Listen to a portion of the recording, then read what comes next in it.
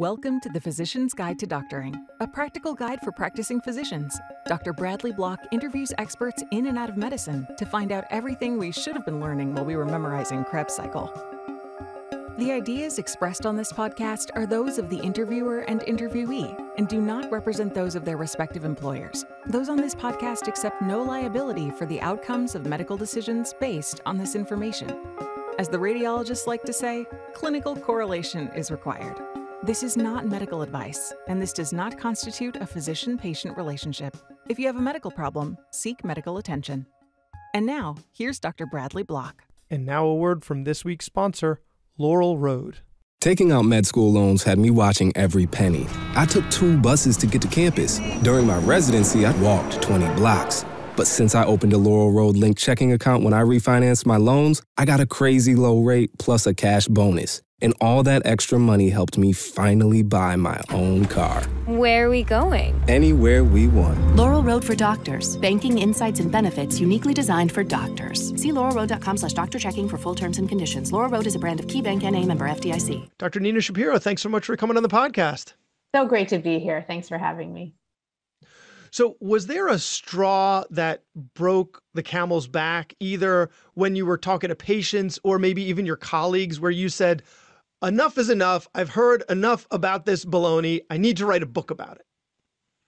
You know, there was, and a lot of people say, no, it was just something I was thinking about. But I will tell you, if you are thinking about writing a book, especially if you're in medicine, and even if you're not in medicine, it's an amazing process, but it is a long and arduous process. And it has to be done, I think, when it's not that you want to write a book, you feel like you have to write a book.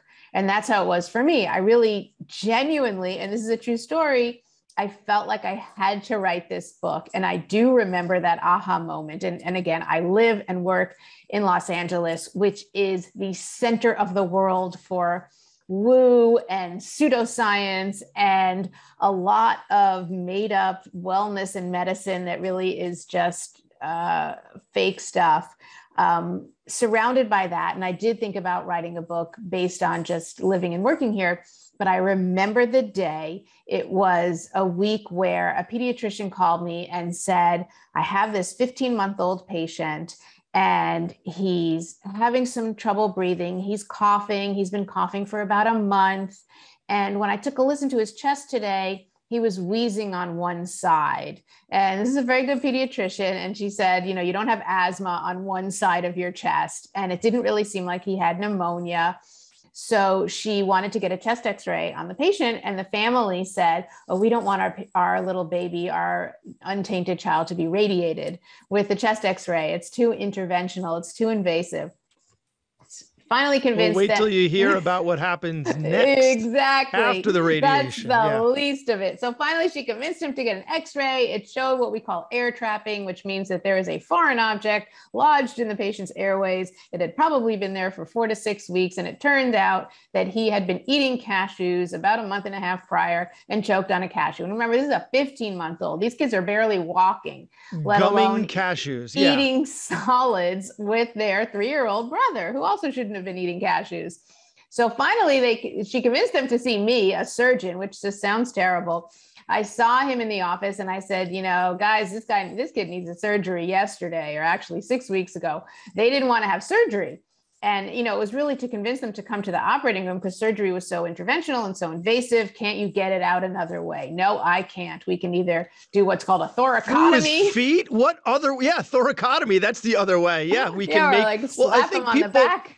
When they hear surgery, they assume incisions. So sometimes that can be the scary part because, you're not. You're just reaching in. He won't let you if he's awake. Exactly. That would be pretty tricky. And, you know, we also think of the surgery as the last resort. You know, we're sort of, you know, the end game to everything else that they've tried. And there's really nothing else you can do when it comes to a foreign object in a child's airway.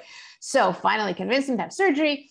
During the surgery, the kid had a very difficult time because his only one lung was functioning. The other lung was starting to fill up. So he had very little reserve. And it was a very dicey intervention. All's well that ends well. The child is now, you know, probably in first or second grade, doing great, probably still eating cashews. And, when we were all sort of sighing and stressed out, and, we got the kid through it, and he was in the ICU, and, the anesthesia team was amazing, great surgery team, the whole 9 yards. I said to the parents, all is well, but we really need to talk about, the safety of and not safety of eating foods like nuts. That's all I said.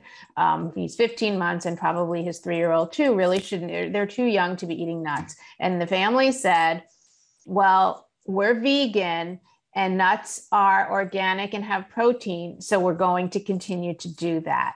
Thank you. And, hopefully I won't be on call the next time that this happens. So one of my colleagues can deal with one of these. Yeah. Couldn't you compromise like cashew butter? Cashew butter. I talked to them about nut butter and all that. Anyway, hopefully they understood because the kid was in the ICU for a day or two. He was quite sick. But the point was at that moment, I said, here's this family. They're educated. They're lovely. All they want is the best for their children. And, and they said it really with care, and they weren't being dismissive of me, and they weren't being, uncaring in the concern for their child, but they completely missed the boat on what is safe and healthy and what is dangerous. And that whole sort of mixed understanding of risk and danger and safety and health and well-being is completely turned upside down. And at that moment, I remember that afternoon, I said, that's it. This is going to be done. And it was. So this is a patient-facing book, right? But still, I mean, there's a lot of important stuff for physicians as well. So when you were writing this book, I would imagine you ended up taking a different approach towards communicating with people like this, right? Communicating with people but that's not really pseudoscience, right? That wasn't, that's kind of hype. Yes. Because like you have this leaf of kale on the cover of your really very California and the vegan, right? But like we're put in situations with patients where they have these beliefs in pseudoscience, right? And for instance, ear pain, right? Kid gets recurring ear infections, right? You're a pediatric otolaryngologist. So, you're going to be seeing a lot of this, and the parents come in and they've been giving their kid homeopathic eardrops. Now, they don't work for Gwyneth Paltrow's Goop, right? They're not like, but they're doing what they thought was the right thing. They're not like, taking their kids to naturopathic doctors. They're not that, let's just say it's a family. My kid's in pain, the drop said ear pain. How do you talk to them about that? Because I haven't found an effective way that doesn't make me sound like some hoity-toity, like, let me explain to you what homeopathy is, right? There's dilution and then there's nothing left of the actual substance, and right, I feel like I've lost them. So how do your conversations go? Right. So as you said, if we start to sort of minimize what our patients are doing for their families, especially if they're well-meaning, we've lost them. If we say, what are you, crazy? Or what are you thinking? Or how would you possibly do that? Or who told you to do that? They're gone. They're done. What I try to do is a couple things. One thing that I learned from one of my very early mentors, we called him Monty, William Montgomery. He said, Nina, I always like to treat my patients like they're a neighbor. Not necessarily a friend neighbor, but just a neighbor. They're not family. They're not friends. But the way you would talk to a neighbor. So on that level, so it's more as if this is the problem over here, and we, the doctor and the family or the patient, are going to try to attack or address that problem, as opposed to I'm over here, you're over here, I'm right, you're wrong, let me tell you what to do. And so even if we know what we're doing and we know clearly that they don't know what they're doing, they have to be part of the conversation and part of the process. So if it's something that's useless, like something homeopathic in the ear, and they don't have, say, ear tubes or a perforation or having had ear surgery, it's not going to do anything bad. It's not going to do anything good, but it's certainly harmless. So I don't really dwell on things that are useless. If it's very, very costly, to the family, then I'm a little more forthright of, wow, that's something that you really don't need to be spending $400 on for that one, little cc of golden drops that you've bought. So, if they have that, I'll, first of all, I'll say, well, how is it helping? And maybe it is. And maybe they don't really have otitis, and maybe they don't have anything. And the drops make them feel better. And then I can say, great, the ear is clear. I don't know if it was the drops that helped them. It probably wasn't, so to sort of involve them in the process, as opposed to just, what? That's crazy, or that's just so wrong, because then they're gone. And we have a lot of families here and probably all over the country that have different ideas than what we would consider traditional. And we have to kind of go with it a little bit. So I'll sometimes ask, do you know what homeopathy is? You bought homeopathic drops. And they'll say, no. And then I'll educate them. And it never works out. So what you're saying from what you talk to patients about is you don't even go there. You're like, did it help? Great. Could have been the drops, could have not, but you don't dwell on that one. Even though you wrote this book on hype, you have chosen not to fight that fight, because with all the information that you're giving the patient, that is not so important. Right. I mean, I give them my recommendations. And if they say, well, the next time this happens, do you suggest that we use it again? Then I would say, well, the next time it happens, you should see your pediatrician, not me, because I don't want to see every kid with an earache, and see if there is. I do. My practice is a bit different than yours. Okay, so right. Yeah. But you can see them. And then if there's something actually going on, I'm happy to see your pain. But then I would say, well, maybe, we should evaluate it at the time to see if that is really the right direction to go. And then sometimes if families say, this is what I always do when my child has X, Y, or Z. And then what I oftentimes do, and it's really hard, it's a fine line, but if you do it in a way that's respectful, you can get a good conversation going. If a patient uses something, say homeopathy of any sort, whether it's an eardrop or a nasal spray, or, a so-called antibiotic that's not, then I'll say, well, I'm curious to see if you have any more information about that, or if there's been any data on that, depending on their interest level and their understanding of scientific research, as opposed to just saying it doesn't exist and it's nonsense. I try to engage them, and then I say, well, here's what I recommend, and here are the national guidelines from our national societies in our specialties, whether it's pediatric or ENT. Here's what we currently recommend, and here are the national guidelines. And sometimes if you say something like that, as opposed to, well, the study of 400,000 children over the last 4 million years showed this, that's, I think, less approachable than here's what we recommend. So a perfect example is, my child has fluid in their ears. It's not infected, but I want to clean it up with antibiotics, which is commonly done. And we physicians are a lot at fault for giving this misinformation to families.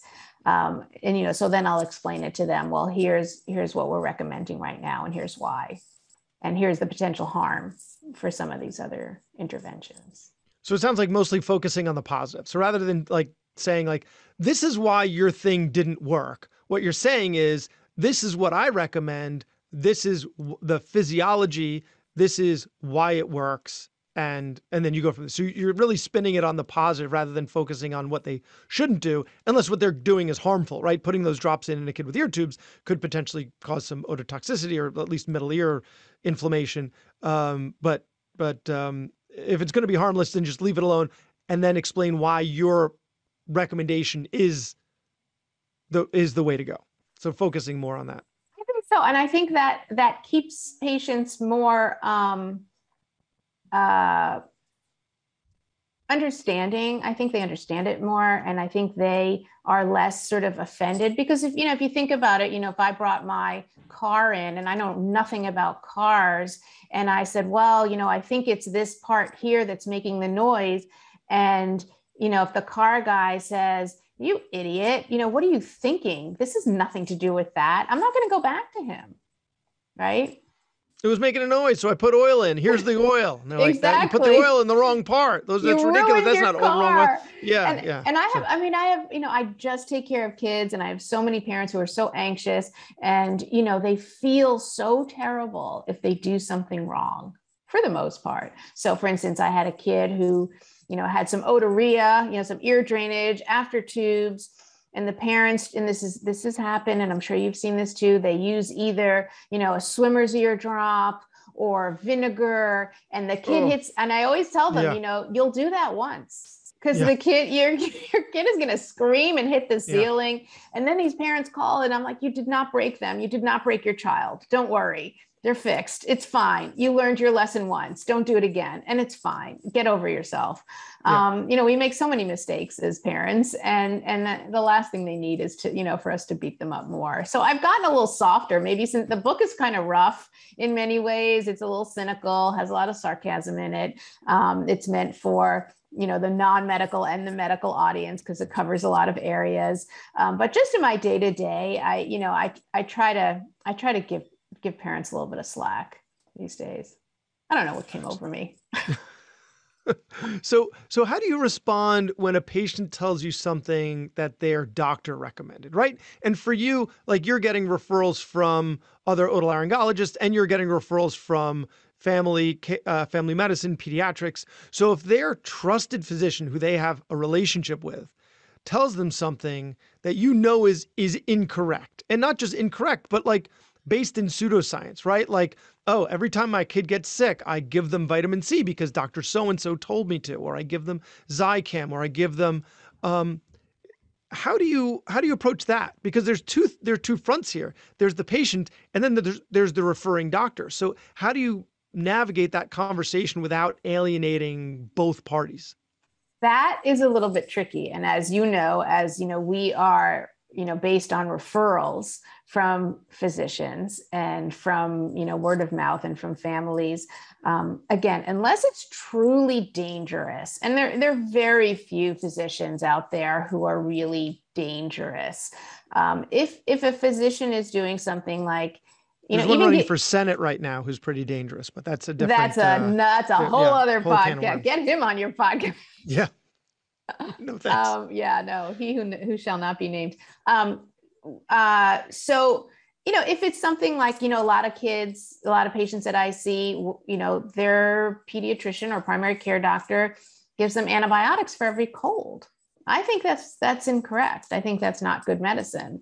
And, in some ways more harmful than giving, 2000 milligrams of vitamin C, which is going to do nothing, maybe give them kidney stones if they do it every day.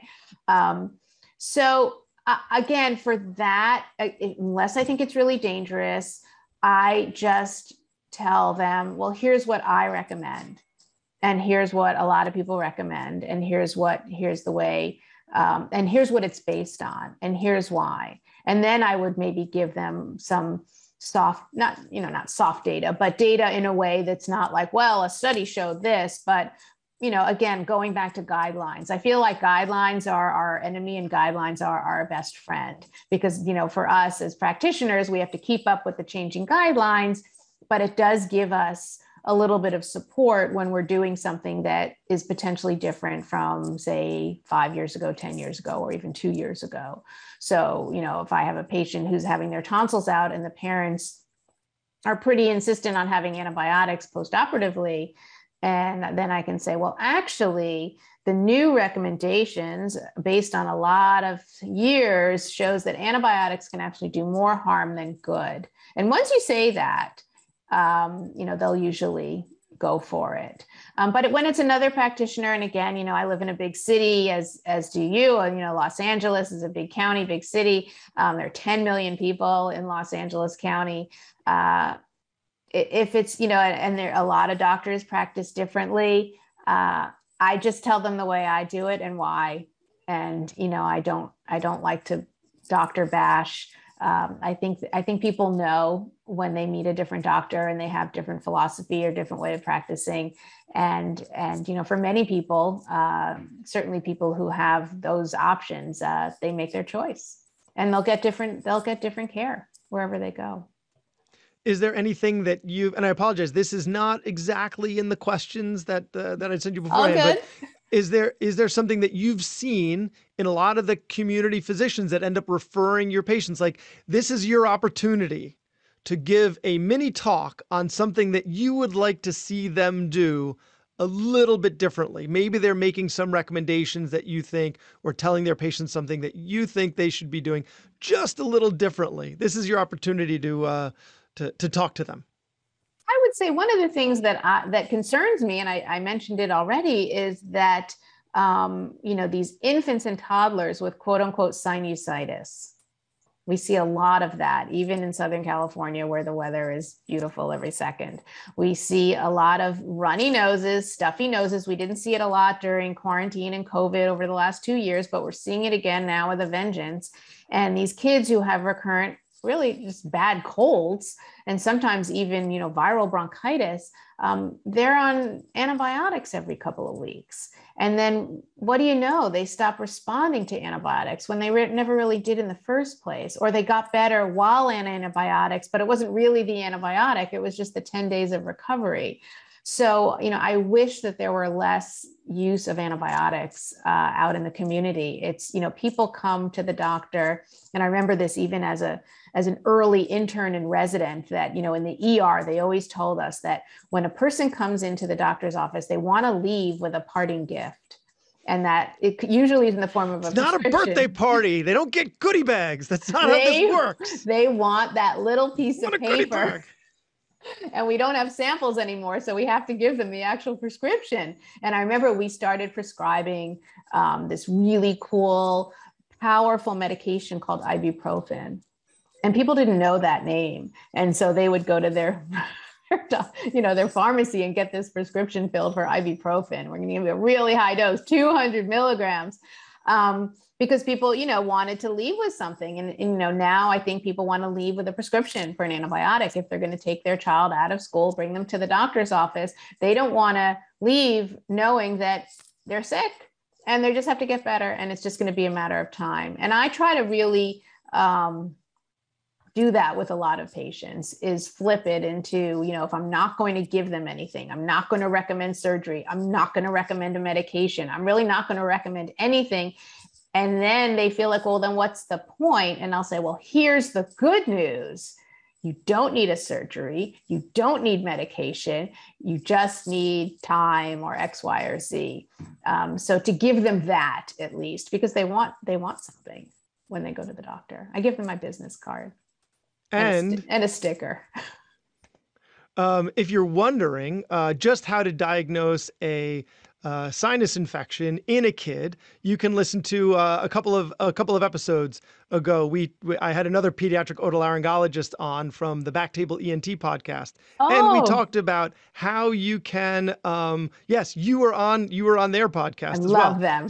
Yes, so we talked about how to diagnose a sinus infection in kids. So if you want to learn how to do that accurately, to make sure you're not overprescribing, it is a hard thing to do, and you can't get it right. Hard to do it right, even when we're doing nasal endoscopies, it's hard to get it right all the time. But yeah, listen to that episode. So when you're talking to, so we haven't really gotten much into hype, right? So far in this in this episode. So when you do have, let's say, like an opportunity to talk to medical students, and you want to educate them on some of the topics that you've covered in your book, what is it that you don't have them for much time, right? They're rotating through, they spend a day with you. If you want to give them a little nugget or two, what is it that you choose to pass on to them?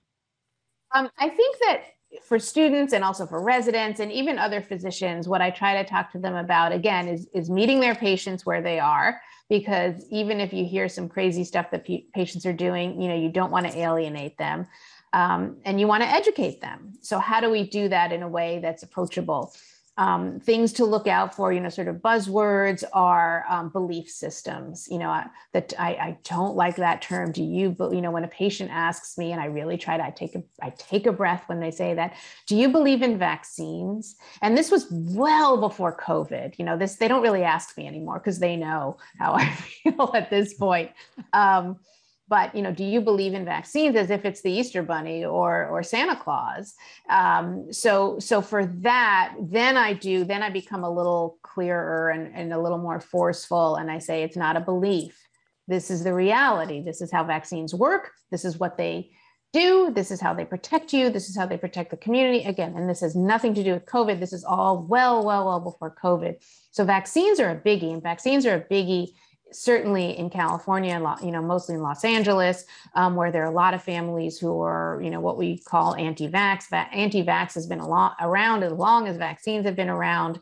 So, that's a big crazy topic. Political like juxtaposition of where like the far left and the far right end up meeting, right? Because now the far right don't believe in the vaccine, and the far left was already, like, I think like Marin County is one of the least vaccinated counties because, of what you said, right? They just, I don't want to put something foreign into my body. It's got toxins in it. And I just found that really interesting how these two, they couldn't be further apart in their belief systems, and yet they agree flipped. In this. Yeah. Well, they flipped. So the state with the highest childhood vaccine rate is Mississippi. Right. And it's one of the low, I think it's like 15% of the state is vaccinated against COVID, but 95+% of children are vaccinated. And, a place like Marin County, it's 95+% are vaccinated against COVID, but it has one of the lowest childhood vaccine rates in the country. Yeah. It's completely, it's 180. That's so bonkers. Completely opposite political beliefs. Yeah. Yeah. Interesting. So one of the things that you talk about in your book is the curse of the original belief. Right. The curse of the original belief is that once you've bought into something, it's hard to change your mind ultimately. Right. Because I think the reason is because we believe that we're good decision makers. So it was the right thing to do to vote for Donald Trump. Right. I'm not going to get too political on this, but it's too late. I already have. It was the right thing to do. So now, because I'm a person that makes good decisions, I'm going to continue to support a lot of what he does because I make good decisions, and my decision was to vote for him. So it's the same idea behind the curse of the original belief. Like, I have been doing this thing in my practice for a really long time, so it's going to be hard for me to admit that hasn't been the right thing to do. So is there a curse of the original belief that was particularly difficult for you to let go of? There was. And, it's a really interesting phenomenon. And it's sort of the idea, Donald Trump, for instance, that if you believe that you voted for Donald Trump for the good reasons and the right reasons, and anything he does that is not something, that deep down in your heart now is not the right thing, your original belief system will convince yourself that, well, it's actually okay because. So even though he's doing these terrible things or doing something that I know is not something I believe in, because I voted for him, I sort of owe it to myself that my belief owns me, and I have to stick with that. For us in medicine, if you think about how we practice now in 2022, or how we practiced in 2020, or how we practiced in 1992, it's one of the greatest things about being in medicine is that it does change. And that, what you learned as a resident and an intern and a medical student is very different from what you're doing now. And what you're doing now is going to be different from what you're going to do 10 or 15 years from now. And for many of us, especially surgeons, that's a hard thing to do. It's hard to change.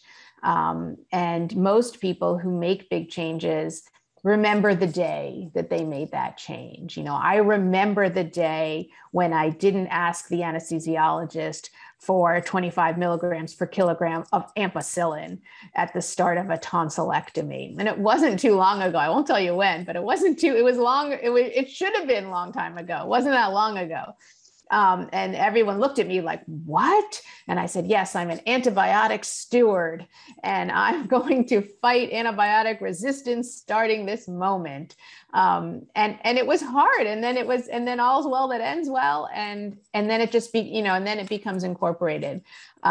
So it's a little thing, but that was a big thing for me. It's the most common surgery I do. So it was, the whole room kind of fell into silence when I said that.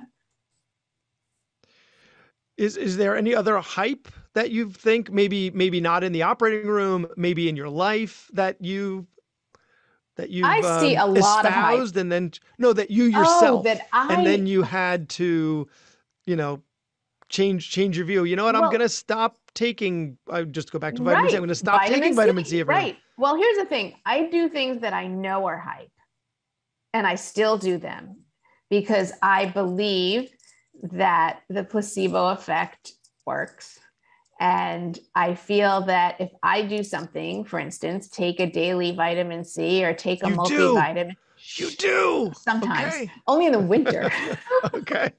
In the California winter. Okay. Only on Tuesdays. If I take something that I know is really, I'm going to be fine either way, but I psychologically feel better. I feel like I have a little more control of my morning if I take a multivitamin, purely because it's part of my routine. I think there's some benefit to that. And families ask me that, like, doctor, what do you think about multivitamins? Or what do you think about vitamins? And I do this in talks. I have an audience, and I'll raise your hand if you take more than 7 supplements a day. And then I go, 7, 6, 5, 4. And people do, there are people out there who are taking 7, 8, 9 supplements per day, or, these hyper vitamins or these super, charged vitamins and these so-called superfoods. As long as it's not dangerous, and as long as they don't mind wasting, and I mean wasting their money, then by all means, if it makes them feel better, go ahead. There's no physiologic benefit to it except up here in your head. And if that's enough, then do it. And that's okay. And we do have an episode on the placebo effect, actually, on someone who researches the placebo effect. So for the listeners, if you want to hear about that, it was a couple of months ago. So is there anything that you've encountered that seems like hype, but then when you looked into it, it turns out it isn't hype? Like, I don't know, intermittent fasting or cold showers and Wim Hof or toothpaste, right? Anything that seemed like hype, but turns out isn't. So intermittent fasting, there's true. So cold shower, I don't care how good cold showers are for you. I don't care those ice baths. I see doctors sitting in a steam bath and then jumping in. I don't care. That's crazy. I feel, my heart starts racing when I see that. So maybe it's good, but I don't even want to know. We just opened the pool. So I do it once a year when we open the pool. Then why? Yeah. You feel better. You feel better because it's going to be summer soon, right? And no, because my kids peer pressure me, and my wife peer pressures me into doing it. They're like, Dad, right. And then they jump in. And so it's fun. That's fun. Yeah, I think actually for that, it's more like you prove to yourself that you can do hard things. So it's not necessarily the physiology of it, but like, I take cold showers suck, but I can get myself to do it. Right. If I can get myself to do that, I can get myself to do this. So I think psychologically, but so you're going towards intermittent fasting. There's some physiology to that. And first of all, when I first heard of that, I said, well, I do intermittent fasting every day and I break it. It's called break fast. And that's at usually 6 o'clock in the morning before I go to work. But there is some physiology to extending that period of time to, and it depends on your age and your health status. There's so much to it. But, say if you normally, finish dinner at 7 at night and you wake up and you have breakfast at 7 in the morning, and then you extend that to say, instead of your first eating at, 7, instead you eat at 10 in the morning or 11 in the morning as your first meal, it will change your metabolism and potentially help you lose weight or feel better. So from the basic, pure physiologic standpoint, there is something to intermittent fasting.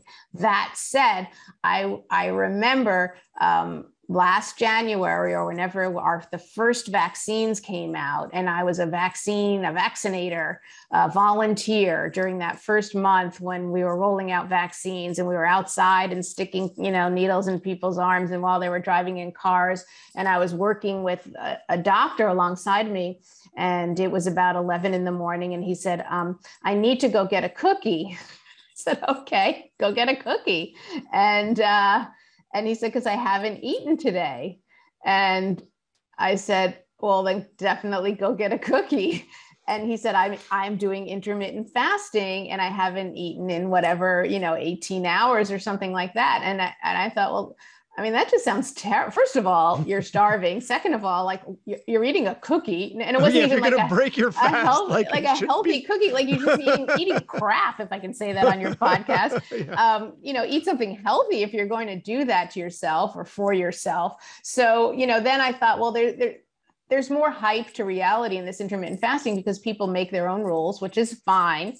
But, if I'm going to be doing something for health reasons and, I'm starving and I'm going to eat a cookie, chances are I'm going to eat another cookie 10 minutes later. And it's certainly not going to help my health or my weight loss or anything like that. But from a basic physiology standpoint, if you do wait to eat, there is some health benefit to it. But I'm not recommending it necessarily for everybody. Yeah. It's funny. I find diet to be like religion. People have these strong beliefs, but at the same time, like how we keep kosher in my house, like we just keep kosher in the house and the backyard, but like we can eat bacon and shellfish at a restaurant, and we can mix milk with poultry so we've chosen to make your own rules. We've got this like belief that this is the right thing for us to do. But we're going to give a little here and we're going to over there. And I think diet's the same thing, but also in the same way that people are so strong about their convictions with it. Like, this is the right way and everything else is the wrong way. And it's and I think that gets to some of the hype. Like it ends up you getting so fired up about how vital it is. And ultimately, like, you're right. It works for some people. There's some physiology behind it, but ultimately, like, and a lot of this stuff is just not sustainable. If you're, people do it for a period of time and then, oops, one day they wake up and they're hungry and they eat and then it's over. And that's fine too. And just like keeping kosher or, any sort of dietary restriction, unless there's a medical indication for it, if you really have, celiac disease and you can't have gluten or makes you really sick. Or, if you keep, kosher, for instance, but you live in a community where it's really hard to keep kosher because your kids' friends and colleagues, and then they start going to birthday parties and you're going out to restaurants where there's not kosher, sometimes it's not sustainable. And then people make their own rules, which is fine. But it does become, a bit of a battleground. I find it very interesting. And whenever I talk about diet, and I always say, well, everything in moderation, people feel like that's a big cop out, but it's the reality. Unless you have a medical indication or a very, very strong religious conviction that I respect and appreciate. Other than that, there is no evil food and there is no perfect food. There's no perfect diet and there's no one terrible diet. And people don't like to hear that because they want sort of, well, what's the magic pill? What's the answer? And to say, a little of this, a little of that.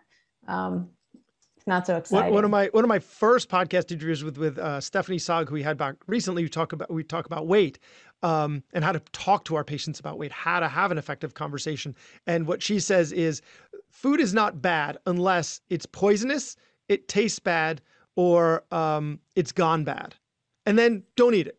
If it's any of those three things, don't eat it. If everything else, it's not bad, and go ahead and eat it. But, yeah. But people don't like to hear that. They want that prescription. It's like that piece of paper, tell me the diet. What's the best diet? What's the secret sauce or not secret sauce to make me, the perfect being that I am meant to be. And it's a little frustrating. Yeah. And whatever, like you said, it needs to be sustainable, right? Even if you give them this magic bullet, thing that they have to do, if it's going to totally turn their world upside down, then it's ultimately not going to work. It's not sustainable. They can't do it. So it even doesn't matter what that thing is. if it's not sustainable? And if it's not, and it's going to be something that's so small that it is going to be sustainable, what kind of difference is it going to make because it's so small? So it's a bit of a paradox. They're looking for something that they're ultimately not going to be able to do. Right. Very popular here still are juice cleanses. I don't know if that's all around the country, but, you know, whether it's a colonic cleanse or just, you know, a quote unquote juice cleanse, people genuinely feel like that rids them of all the evil humors in their body and probably the world. And I find that one very, very entertaining. My wife does that sometimes. She'll go on, I'm going to kickstart it with a cleanse. I'm like, okay, go ahead. But go ahead. Right. Like back to what you were saying with the homeopathy eardrops, like the conversation that I have with you is it's like, great. Okay, go ahead. As long as what you're doing isn't dangerous. That's fine. That's fine. Yeah. So you also mentioned colonics. So the last thing I want to ask about is coffee, right? The hype around coffee, because I feel like every other day there's a study coming out that talks about the health benefits of coffee. And I think that's because as a profession, we are all dependent on coffee. And so we're going to seek out studies that justify our dependence on coffee. So what do you think? Coffee hype? And if you are drinking coffee, do you drink it orally or the colonic route? Do you just, put it right through your sigmoid colon? There you go. So yes, I don't care what they say about coffee. I'm going to keep drinking coffee. And, I guess you can say the same thing about wine. Maybe we like wine too, because there are a lot of wine studies too. I think with every coffee study, there's a red wine study. I think, again, this is so boring that coffee is actually good for you in moderation. I think the coffee studies now are more about whether it should be 1 cup, 1.5 cups. What do you mean by a cup? My cup is 20 ounces. Is that a cup, or should it be 2 cups or 3 cups? I think that's really, we know coffee is good for you. We know that too much coffee is bad for you. It's pretty simple. Will it be associated with longer life? Well, people who drink coffee regularly are probably drinking coffee because they're getting up and going to work. And going to work is associated with longer life and using your brain and using your muscles and using your body and using socialization. So it's for a study like that, especially when it's a diet issue, and I consider coffee part of your diet, or wine, which is part of your diet, it's too complex. I really think, even though they tease this stuff apart, most people who are drinking coffee on a regular basis are drinking it because they like it, and they're also drinking it because they need it. And it is an addictive drug, which is fine. It's a pretty safe addictive drug. And it's good for you in moderation. It's pretty simple. If you drink 5 or 6 cups of coffee every morning, it's not good for you. It's going to cause problems with your heart rate and your blood pressure, and you're going to have to pee all the time. And if you're a surgeon, that's really not a good arrangement. So I think there will continue to be coffee studies. And I agree. I think doctors do it because we like coffee. There is a podcast, Explore the Space, and the host, Mark Shapiro, who's not related to me, but is wonderful, has a whole coffee thing going on Med Twitter, if you want to check it out. Much, much, much more advanced than I can ever talk about coffee. Interesting. Yeah. We'll have to check it out. Well, Dr. Nina Shapiro, author of Hype, A Doctor's Guide to Medical Myths, Exaggerated Claims and Bad Advice, How to Tell What's Real and What's Not. How do we find you online, and how do we find your other books as well? Because that Hype is not even your most recent book. You just put out another book. So actually briefly tell us about that. Sure. So thanks. So first of all, you can find me online on Twitter at Dr. Nina Shapiro, on Instagram at Dr. Nina Shapiro. My website is drninashapiro.com. Amazon obviously is the behemoth that carries all of my books. My most recent book is called The Ultimate Kid's Guide to Being Super Healthy. It is written for the audience of elementary school children and maybe early middle school children. And it is written to acknowledge them and empower them to understand what's going on with their health and with the world around them. And probably most importantly, why we grown-ups are making them do all the things that we make them do. Well, sounds perfect for my kids. I've got one about to start kindergarten and one about to start first grade. So I will definitely and have to have you back on to talk about it. Yeah. Dr. Nina Shapiro, thanks so much for your time. Great to be here. Thanks for having me, Brad. That was Dr. Bradley Block at the Physician's Guide to Doctoring. He can be found at physiciansguidetodoctoring.com or wherever you get your podcasts. If you have a question for a previous guest or have an idea for a future episode, send a comment on the webpage. Also, please be sure to leave a 5-star review on your preferred podcast platform.